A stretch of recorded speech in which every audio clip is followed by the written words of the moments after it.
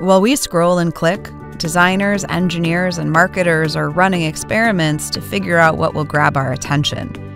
They do this with A/B testing.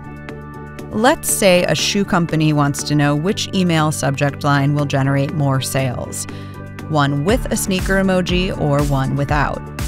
They'll divide the recipients in two, sending Group A the emoji while Group B gets the basic version. Then they'll compare the two groups' responses to determine which message gets more clicks and sells more kicks. For decades, A/B testing has been the standard for evaluating everything from fertilizers to pharmaceuticals, but its simple elegance can't keep up with increasingly complex online platforms. A vacation rental app, for example, has two kinds of users: property owners and travelers. Running an experiment on one group will likely change how the other group behaves, and that's a big no-no in A/B testing.